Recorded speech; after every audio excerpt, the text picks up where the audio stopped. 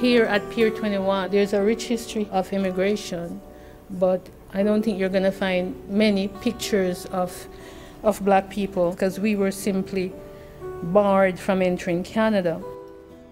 This is one of the reasons why we cannot have a frank discussion about slavery in Canada, because it touched almost everybody in the colonial elite. And I confess, Father, is I Marie who set the fire. I said yes. I started in Madame's house down by the river. 50 buildings destroyed, the hospital, the cathedral. I confess, is I Marie who burned this city. So write that down, Father Labadie. Write down my story so them will know it in a history.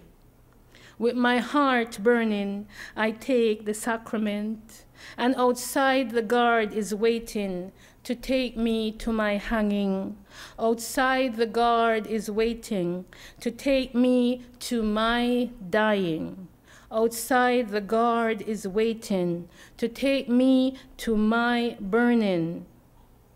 And soon I will be free from the prison of this island, and I will fly and fly and fly this evening. Now my work is over, I will fly, fly away home.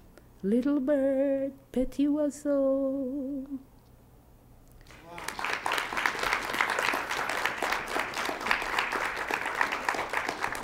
Her story does merit a scream or two, so maybe it's for us as Canadians to stop suppressing these stories, because when you suppress something, it's gonna bust up, right?